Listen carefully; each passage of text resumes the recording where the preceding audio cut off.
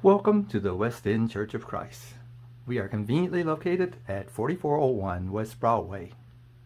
We have ample parking around the building as well as a parking lot that's located adjacent to the building. Our regular order of service is Sunday morning at 10 a.m. we have Bible study. Afterwards at 11 a.m. we have our morning worship. At 5 p.m. on Sundays, we have our Sunday evening worship. We do have midweek Bible study Wednesdays at 7 p.m. and we have classes for all ages. At the West End Church of Christ, we also offer a radio program called More Bible Talk. It is broadcasted from WLLV, that's 1240 AM on the radio dial, and 101.9 on the FM dial. The dates and times of the classes are Monday, Tuesday, Thursday, Friday, and Saturday from 2 to 2:30 p.m. We also have a website. It is www.westendcoc.com. On this website, you can retrieve lessons brought from the pulpit. Thank you very much. Let us stand, please. See number 346.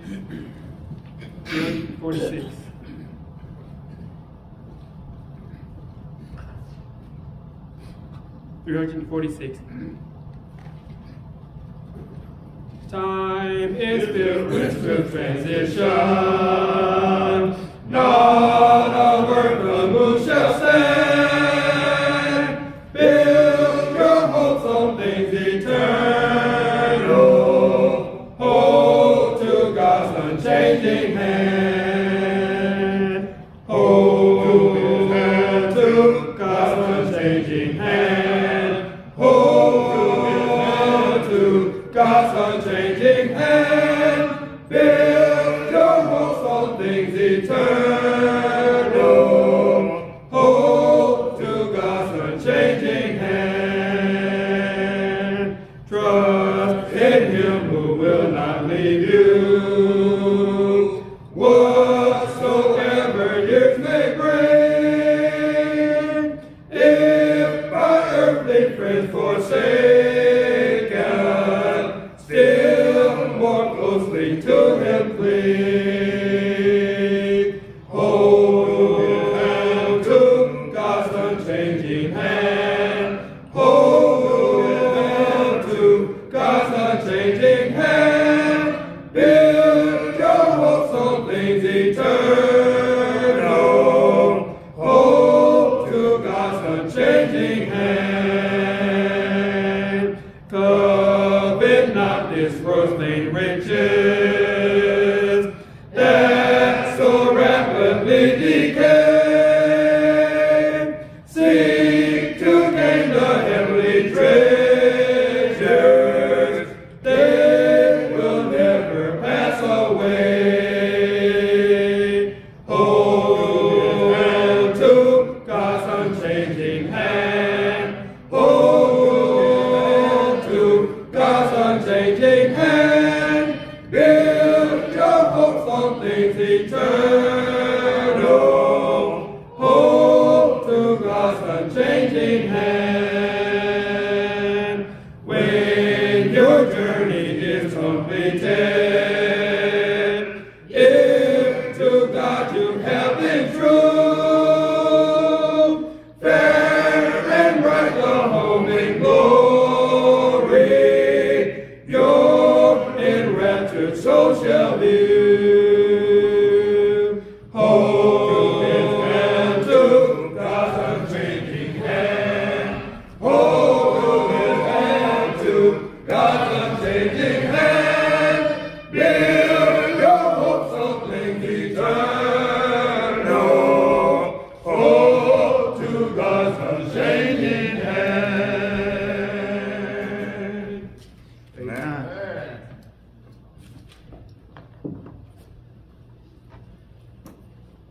You know, it is so good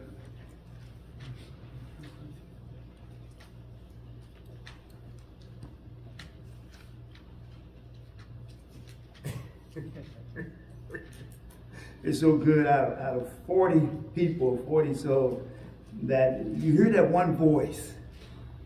And it's like, I know that voice.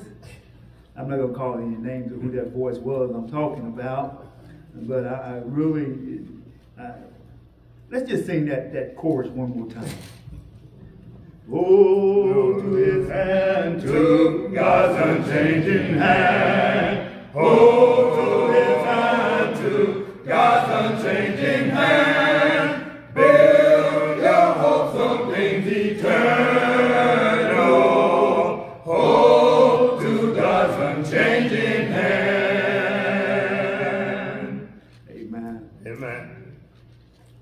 I let that person know once it's all said and done who I was talking about and how good it was to hear them singing as they were singing. But on this evening, again, I appreciate that we only had a few to partake of the Lord's Supper on this evening. Gives us time to get through our lesson, Godly Families. We're not trying to get home to watch any games on this evening, are we? They playing hockey on that field today or whatever they were playing. That's not the field. That's okay. You all right. But anyway, she was just messing with me. She ain't in no hurry to get home. Godly families. Godly families. Let me define a word for you as we get into this lesson. Godly families. The wisdom. Wisdom is a capacity of the mind that allows us to understand life from God's perspective. Wisdom as a process of submitting to God and authorities like fathers, mothers, Lady Wisdom, and then practicing their instruction in order to be wise. And those are two great definitions of wisdom. And what Brother Glenn read there in accordance to wisdom, that we need to hold on to the things that are right. Not going down the wrong path, the path in which many people will try to persuade us to go down, but understanding what God wants us to do. Amen. You know, wisdom belongs to God's people. You know, I love how Solomon states in accordance to wisdom, and all you're getting, get an understanding. Get an understanding. You know, we do many things in many different ways, and we really don't understand why we're doing those things. And a lot of times it's not to be questioned, we are just to do them. Sometimes we need an answer. We want to know why. You know, that's one of the, I guess, the most worldly, or noun, whatever that word is I'm looking for, across the globe question that's always asked. Why? Why? Somebody want to know why. And the answer is because I said so. And we don't question God. We just do what he tells us to do. Amen. Or shall I say, we should do what he tells us to do. Amen. But he gives us answers. Every answer that he wants us to know, he's given it to us. Well, we read that he's given us everything that pertains unto life and godliness. You want to know the answer to life? Look in his word. Let me give it to you real quick. It's to fear God and to keep his commandments. That's why we're here. To fear him and to keep his commandments. To submit unto him. Godly families. I mentioned this morning about people wanting to be part of certain families because they're getting certain things. Here's the greatest family that everybody should want to be a part of, and that's God's family. Because he provides everything for his people.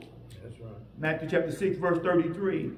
But seek ye first the kingdom of God and his righteousness, and all of these things will be added unto you. No better family to be a part of than God's family. But we're talking about godly families. A family that's a part of God's family, and families that do what he tells them to do according to his will. We're going to look and we're going to talk about godly families here. The oldest institution that has been ordained is family, the oldest institution. We know that in the beginning God created the heavens and the earth. We also know that he created man and woman. That's the first family. Man shall leave his mother and father and cleave unto his wife. I had a young man say one day, this is my family. And I was quick to tell him, no, that's not your family. That child that belongs to this woman, that's your child, but this is not your wife. You haven't made her an honest woman. You have not married her in the eyes of God. So she is not your family, but that child is yours. See, we have to understand what family is all about, what God has ordained as a family. Amen. Amen. In Proverbs 2, in Genesis chapter 2, going back to the very beginning, looking at what family is according to God and not to man. Genesis 2, verse 18. Genesis 2, verse 18. Then the Lord God said, it is not good that man should be alone. I will make him a helper fit for him. Now out of the ground the Lord God formed every beast of the field and every bird of the heavens and brought them to man to see what he would call them. Whatever the man called every living creature, that was its name. The man gave names to all the livestock and to the birds of the heavens and to every beast of the field. But for Adam there was not found a helper fit for him. So the Lord God caused a deep sleep to fall upon the man, and while he slept, took one of his ribs and closed up his place with flesh. And that rib that the Lord God had taken from the man, he made into a woman and brought her to him. Then man said, this at last is bone of my bones and flesh of my flesh. She shall be called woman because she was taken out of man. Therefore shall a man leave his mother or his father and his mother and hold fast to his wife, and they shall become one flesh. And the man and his wife were both naked and were not ashamed. This is from the very beginning. The family that God created, it was not two men, it was not two women, it was a man and a woman. Man. Many times when marriage ceremonies are being performed, they will say, now I pronounce you man and wife. And the wife gets mad and say, why you didn't say husband and wife? And so I try to keep that in mind as I perform a ceremony and say husband and wife. You should not have to pronounce them man and woman, because that's who God ordained to be married, was a man and a woman. Now they become husband and wife. Mm-hmm. That's the first definition of a family, man and woman. Not two men. They've changed it now to suit the ways of society, because they are now partners. Two fathers in a home, or two mothers in a home. Yes, most definitely. We have to stick with God's word. Amen. And understand what God has said. Amen. Godly families. A man that loves his wife, or a wife that loves a woman that loves her husband. That's what a family is. Yes, you're going to have your ups and you're going to have your downs, but that should not cause you to want to get a divorce. So we look at these things, and then we go to Proverbs 2. And we understand God's direction for the home. He directs the home. You know, it takes a wise person to understand what he or she needs to do in order to be pleasing unto God. So what Brother Glenn read there earlier, we need to take heed to those things. And I gave him some verses to read, and he came and said, are you sure you don't want me to start with this verse? I said, brother, read whatever you want to read. Just read. Try to tell him to read the whole chapter, but I know he didn't really want to do that. But listen again to what it says, and starting with verse 16. So you will be delivered from the forbidden woman, from the adulteress, and from her smooth words, who forsakes the companion of her youth and forgets the covenant of her God, for her house sinks down to death, and her past to the departed. None who go to her come back, nor do they regain the paths of life. So you will walk in the way of good and keep the paths of the righteous. For the upright will inherit the land, and those with integrity will remain in it. But the wicked will be cut off from the land, and the treacherous will be rooted out of it. See, we have to understand who is the one that knows best. You know that old TV program, Father Knows Best. Well, let me retitle that. The Father knows best. Amen. God knows best. And we need to look at his word, and we need to follow his standard of how we're supposed to live, the path in which we're supposed to walk down, the path in which we're supposed to take, and not turn around when we think that things are getting a little thick here. I think I'm going in the wrong direction. Keep going. Keep going and endure it all, and you'll find that you are going in the right direction because it is God's way. Amen. He's the one that leads us. All you have to do is just look for that flicker of light and walk toward it. And you'll find yourself on the right path, doing the right thing, because this, again, is what God desires of us. Godly families. Parents fear God and teach his word. You know, why do we say the things in which we say? Why do we teach the things in which we teach? Because we know that we will be held accountable for those things.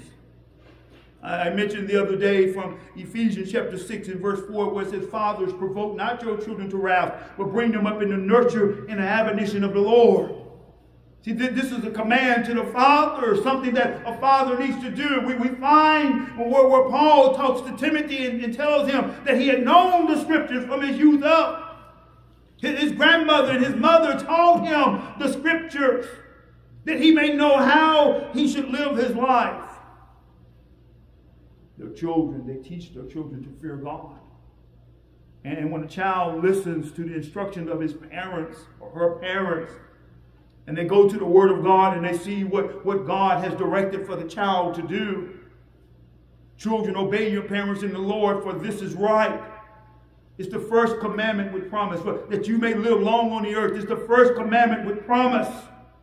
A commandment that was given to the children of Israel. And then we find that it is for children even today that they should honor their mother and their father and listen to them. How long will one be your parent? Until that parent is no longer. Amen. No longer. I talk to my mom, just about every day. Yes, ma'am. No, ma'am. I honor her. She asked me to do something. As long as it's according to God's will, I'll do those things. But if it's not, I'm not going to do it. And 9 times out of 10, she's not going to ask me to do anything that she knows that I am not going to do. Amen. Because of who I am, because of who God is. And we need to understand that we honor our parents because that's who they are. They are our parents. They're the one that brought us into this world. Yeah, we know that God has power over life and death, but we fear those parents sometimes because of what they will put on us or what they did put on us. We respect them for who they are, for how they raised us.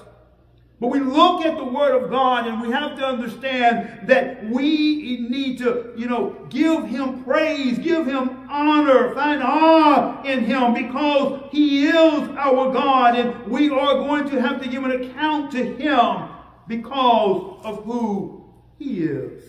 Amen. Do you fear Him? Do you honor Him? But Glenn, do you have Jonah 1:9? You get that? Read it for us, please. Jonah 1:9. Jonah 1:9. And he said to them, I am a Hebrew, and I fear the Lord, the God of heaven, who made the sea and the dry land. You know, Jonah knew exactly who he was before God. He heard what God wanted him to do, but yet he went in a different direction in which God had bidden him to go. And here he says, I fear God. Well, if you fear him, why did you not do what he told you to do in the first place? Why have you brought this up upon us? You know, and he said, okay, just go ahead and cast me overboard, and everything will be all right for you. And what did they do? First they wanted to, we can save you, Jonah, as we save ourselves, but it wasn't going to be possible, so therefore they listened to him, and the seas were calmed. But Jonah, the Bible says, feared God, feared him, and yes, we know in the end that what God wanted Jonah to do, that God did not change those things. Those things still need to take place. Now you go, after he had been swallowed by that great fish, and God allowed that fish to vomit him up on dry land. And there God comes back to him and tells him what he wanted him to do. You go and you preach to Nineveh. The words did not change. The message did not change. And what did Jonah do? Jonah went and did exactly what God bid him to do. Amen. And so we have to understand what fearing God is all about. And then when we look at being afraid of displeasing, there in 1 Samuel chapter 11 and the verse is 7. We're looking at these individuals here because these individuals at one time, you know, looked at what God wanted them to do, and some said, yeah, I'm going to do those things. Others said, yeah, I have done those things. But yet, sometimes we find that people are not really who they say they are because of their actions. 1 Samuel 11 and the verse is 7. 11 and 7. He took a yoke of oxen and cut them in pieces and sent them down throughout all the territory of Israel by the hand of the messenger, saying, whoever does not come out after Saul and Samuel, so shall it be done to this oxen. Then the dread of the Lord fell upon the people, and they came out as one man. You know, when we go back and we look at the battles that were fought, the things that were done, and we see that God is with those individuals, and it goes back and says, was everything done exactly the way God wanted it to be done? You know, here we're talking about Saul defeating the Amorites here. Was it all according to his will? Was everything done exactly like that? And we know if we continue to read and we look at Saul and his actions that Saul fell short. But a lot of times we go back and look at the beginning of these individuals and we say they were afraid of displeasing God because of the fear that they had for God, and they understood the power of God and knew that he was God because he's the one that created all things. What does it mean to be godly? That's a question that we need to ask ourselves. What does it mean to be godly? That you're keeping his word. You're doing what he says in 2 John 1:6. How many of us are godly today? And it is not by what we say, but it's about what we do. That we're found to be godly. 2 John 1:6. And this is love, that we walk according to his commandments. This is the commandments, just as you have heard from the beginning, so that you should walk in it. We walk in it. To do what God says. Don't question him. He say you do. We do. And it's simple as that, isn't it? No, we want an answer. Well, we want to know why. Again, because he's God. And he will always be God. And we need to dedicate our lives unto him. As we know, we say that we're part of the family of God. We've been adopted into this family, and so we need to be dedicated to the family. Amen. Dedicated. In Matthew 22, starting with verse 34, what is this dedication all about? But when the Pharisees heard that he had silenced the Sadducees, they gathered together.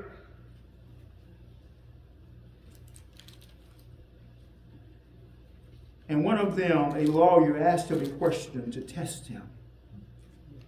Teacher, which is the great commandment in the law? And he said to him, you shall love the Lord your God with all your heart and with all your soul and all your mind. This is the great and first commandment. Can you hear? Oh, I got him now. No, he did not have him. Because Jesus went a little bit further. Amen. You asked what's the greatest, and I told you what the greatest. He said, and a second is like it. You shall love your neighbor as yourself. Mm-hmm. On these two commandments depend all the law and the prophets. So we have to look at that. We have to ask ourselves, how do we love God? Are we dedicated to him? Do we love him with all of our souls, with all of our hearts, with all of our minds? Do we love him? He says, if you love God like that, he said, the second is like unto you, love your neighbor as yourself. You go back and you look at the commandments and what the commandments said for you not to do this, you not to do that, you are to do this, and you look at those things and you say, oh yes, it's very clear now. If I love God, I'm going to love my neighbor. And I'm going to do the things that's right. If I love God, I'm going to love my parents. And I'm going to do the things that's right. I'm going to keep his word. Now, no, I'm not telling anybody in here to go back and say, oh, Brother Melvin said we're to keep the 10 Commandments. No, that's not what I'm telling you. I'm telling you that you're supposed to love God. Amen. That's what godly families do. They love God. They look at the word and they know what word is for them and what word was for them. And they do the things that are right. See, the parents are supposed to do certain things. The mother has her role, the father has her role, and then children have their roles. And if everybody performed their role, think how good this world will be. We say, and when we look at all the things that are happening on the news, and we say, there are some children that are running wild, some children that have had no direction. And that's not always the case. Yeah, the children are running wild, but it's not because they had no direction. It's because they stopped doing what was right. See, we can't stop doing what's right. We have to look at what God's word says, and we have to be dedicated to the cause. Who twisted your arm to become a child of God? Again, we're adopted into the family. But we put ourselves up for adoption. And we volunteer to become a family of God by doing the things that were right and pleasing before him.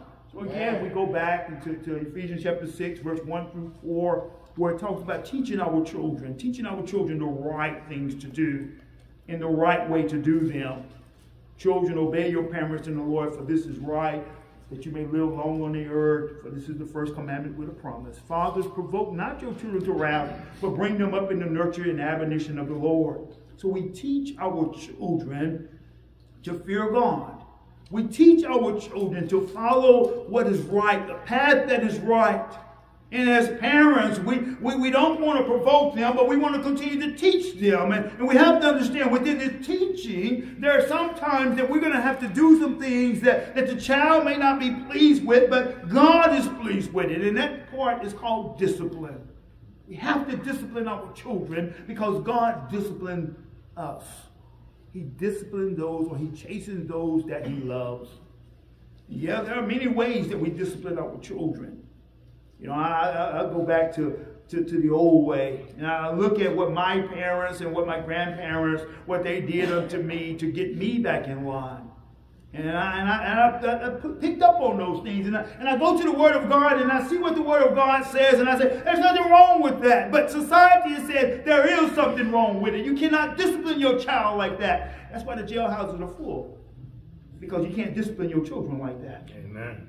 That's why the jailhouses are full, because we have parents that have gotten away from God's word and they have started listening to society and they do those things that society is pleased with, but yet they're saying, teach your children.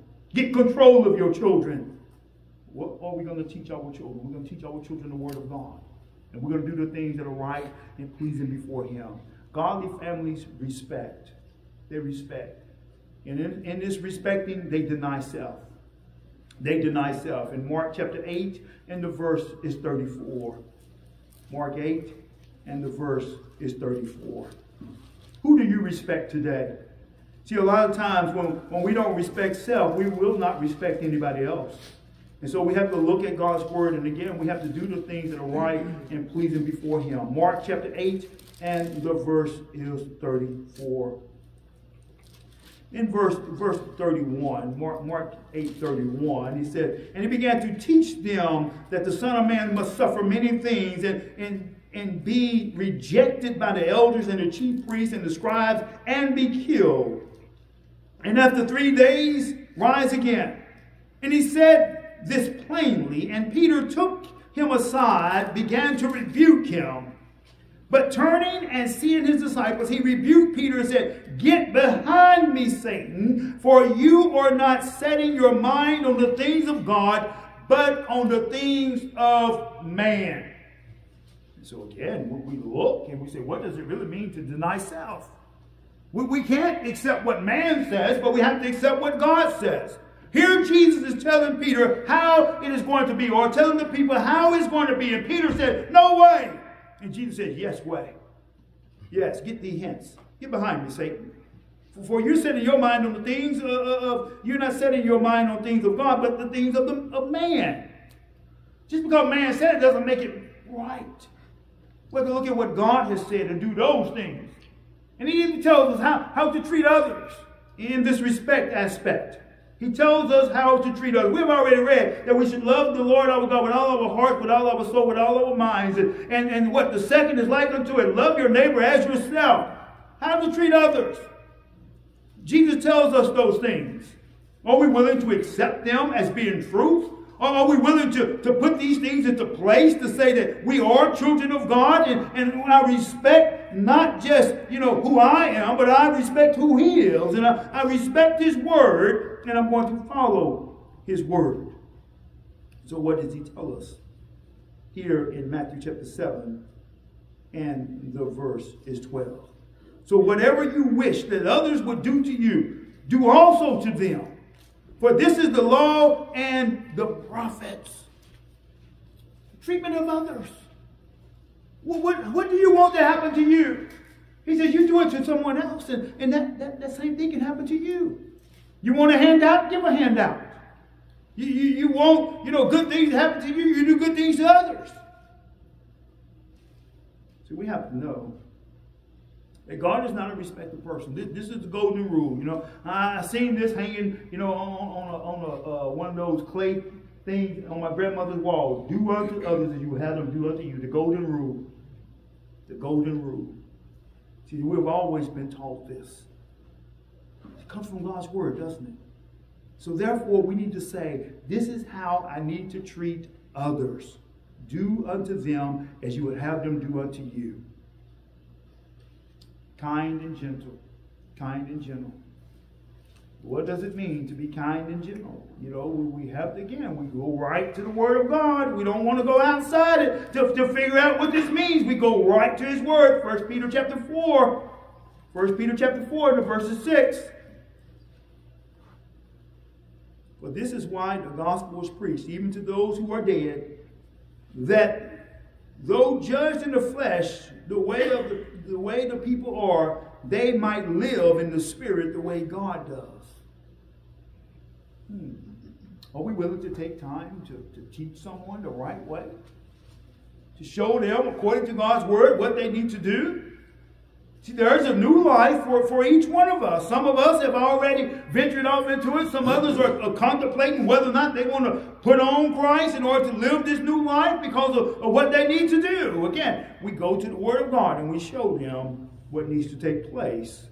Colossians chapter 3 Now let's just start with verse 5, Colossians 3, verse 5.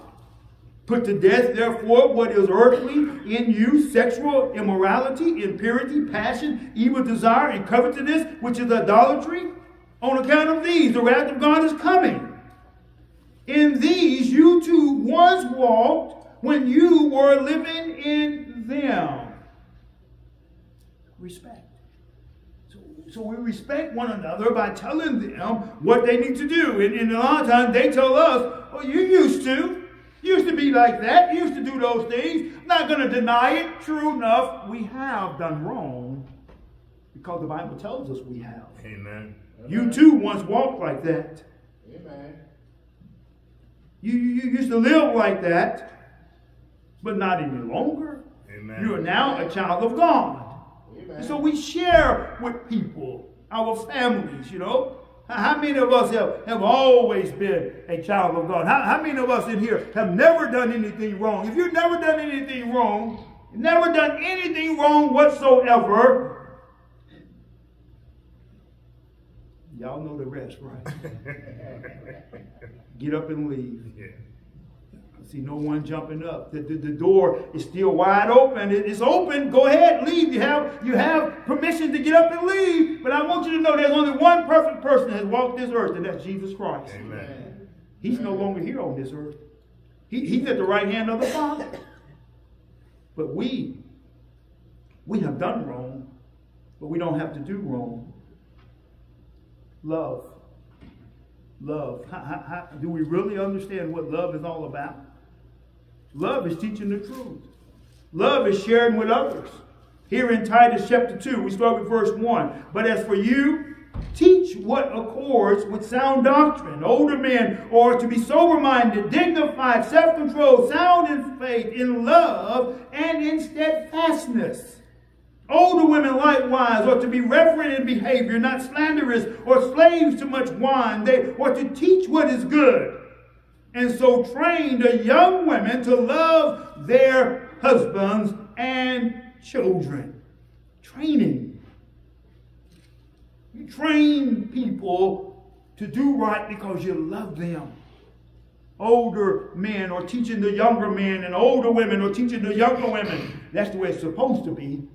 That comes from God's word. But what do we find? We find a lot of times older men want to be like the young men. Older women want to be like the young women. And all that is causing to happen is confusion. If you're a teacher, teach. You do what's right before God.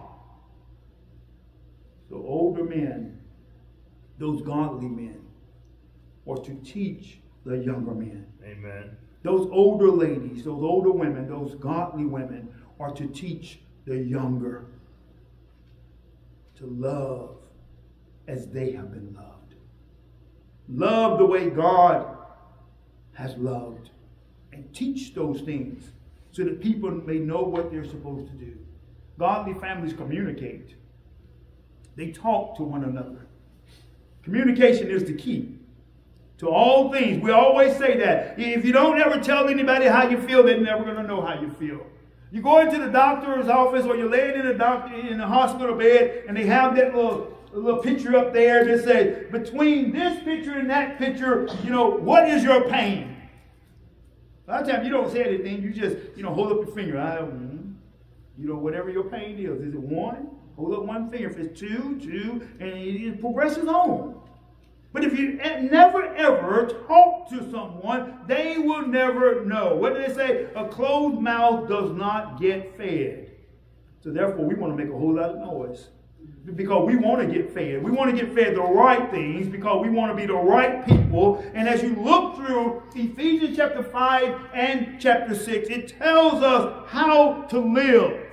It tells us how to walk. It tells us how to look at God and say, this is my Father. It tells us to look at Jesus and say, this is my brother. It tells us to look at the Word and say, this is my direction. It tells us what to do. As wives, as husbands, it tells us what to do. As children, it tells us what to do. And in order to do all those things, we jump right to the end because of this communication that we have with one another. Don't want to skip how we're supposed to behave ourselves on our jobs. But again, it's all because of communication.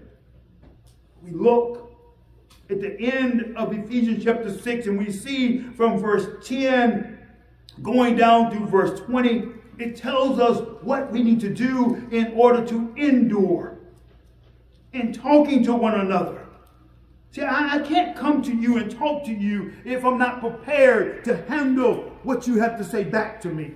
So therefore, before I come to you, I put the whole armor of God on in order that I may be able to say what is right. And if you want to fire back at me with things that are wrong, that I may be able to have those things deflected away from me, that I may continue to live the way God wants me to live. Amen. And do the things that are right.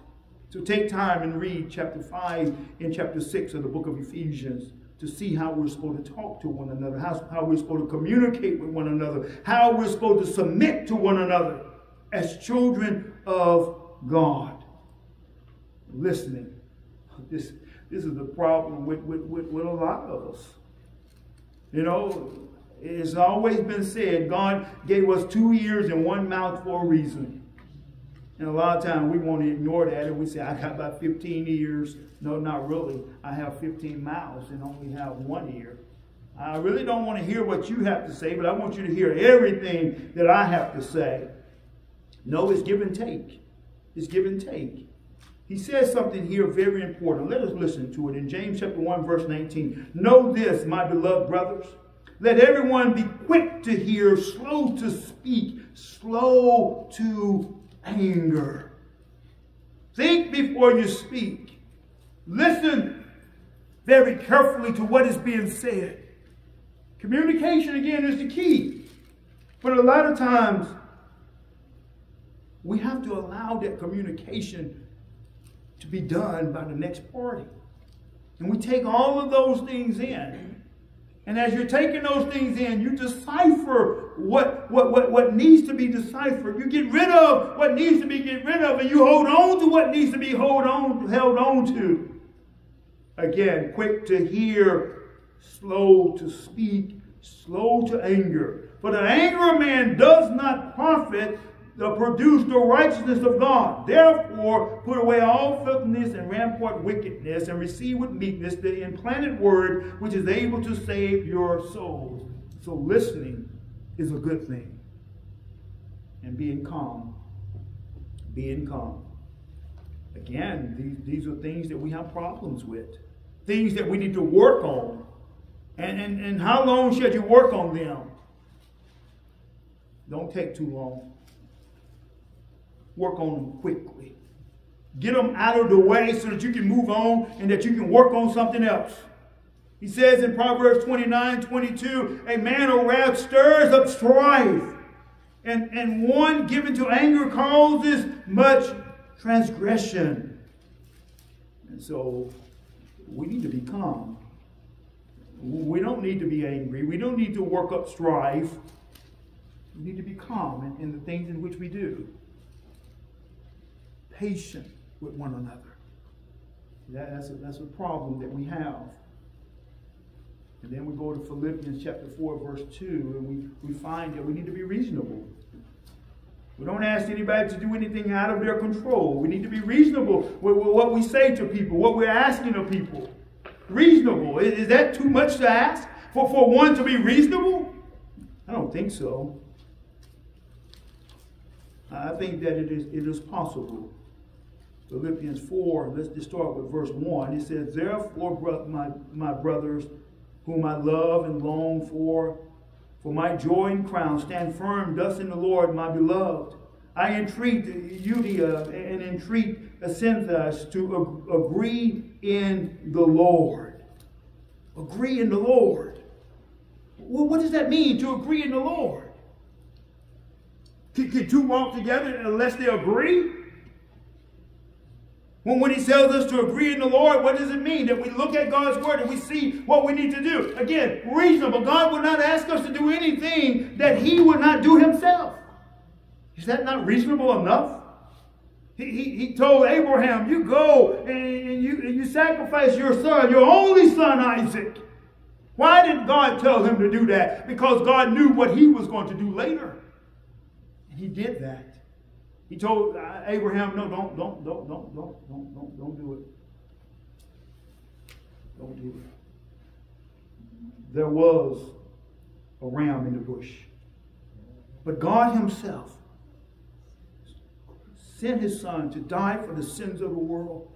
Allowed him to be crucified on the cross of Calvary because he loves us. Again, reasonable. Agree in the Lord about what needs to be done, what needs to be said. Agree in the Lord. You know, again, this is not asking too much, is it? To sit down with someone and to talk to them and do things according to the Word of God. Again, people don't like for you to say, okay, let's just open up the Word of God and let's see what God says about the matter. This is our instruction book. This is our guide book. This is our how-to book. The Bible. It's God's way. Amen. It is God's way. Are you willing today to accept it as God's way? Willing to accept that it is his way, or the way that you're trying to do it is the wrong way? Are you willing to accept that? Again, he tells us what we need to do in order to be pleasing to him. Are we willing to do those things? Are you willing to be a part of the family and stay part of the family? I've heard too many times people saying, you know, I'm going to take him out of my will. He hasn't done what I asked him to do. He doesn't love me. He hasn't come by to see me. I'm going to take him out of my will. I knew a lady who had her will written out, and then she said, you know, I'm too old to write my will out. I'm going to have my will recorded, and I'm taking him out of it. You know what she did? She had her will recorded, and she took him out of it. Why? Because he did not do what she wanted him to do. You know, God, he doesn't take us out of his will. We take ourselves out of the will. Amen. We remove ourselves. We denounce the inheritance because we do not want to be the godly people that we have been called to be. We do it to ourselves. So if you want a part of the inheritance that God, you know, has for us, prepared for us, that inheritance that's in heaven, you do what's right and you will receive that inheritance. A blessed inheritance, an inheritance that will never be taken away.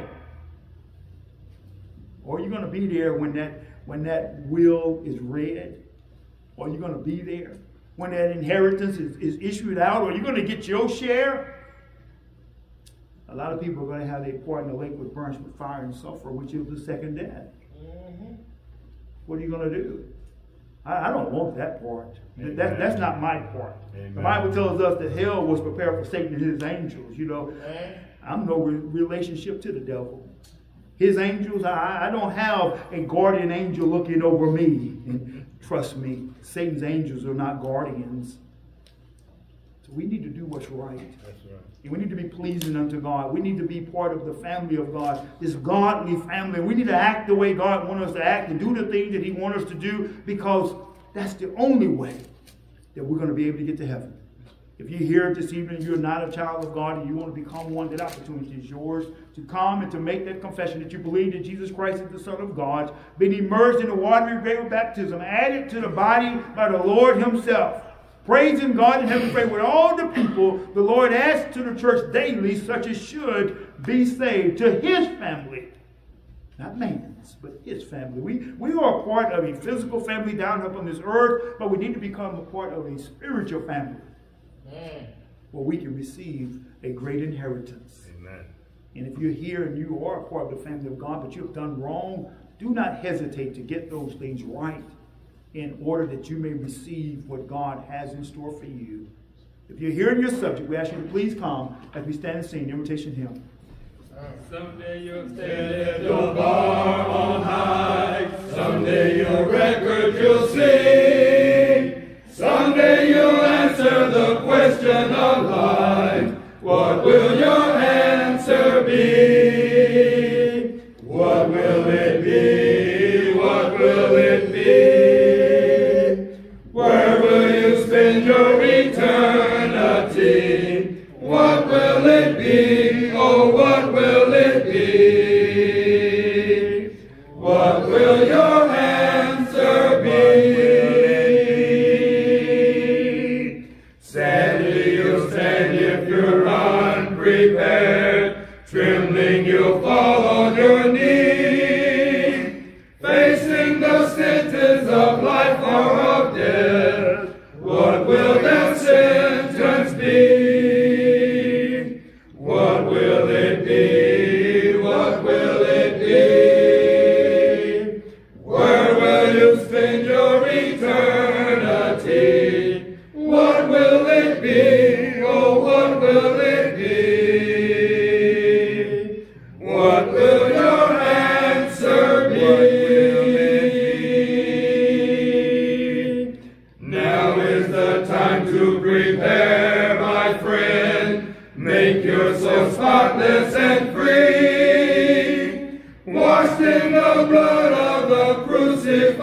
one. He